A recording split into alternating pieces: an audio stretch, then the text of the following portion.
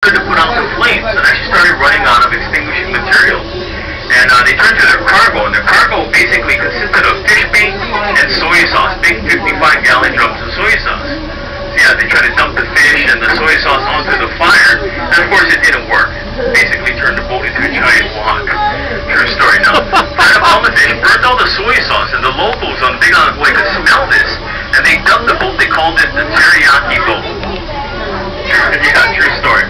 Well, if you had enough bags of sugar, right, it would be called the teriyaki boat because sugar and soy sauce mixed, never mind. I think only half of you got the joke there. No, but it really, really happened, and basically the owners never claimed it. The crew abandoned the ship, and basically the vessel became ward of the state, and the state of Hawaii then towed it back to this island of Oahu. And for a number of years, San Pedro bounced around from harbor to harbor, state quite unsure what to do with the vessel. It was actually last sitting at King Lagoon, and about 10 to 12 feet of water, just becoming an eyesore. So the state was ready to take it miles offshore and sink it about 13 miles offshore, be done with it.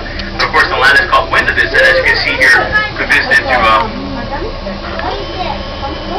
donate this vessel to our dinosaurs. So it was free, although not totally free. Cleanup costs on the San Pedro, because it was pretty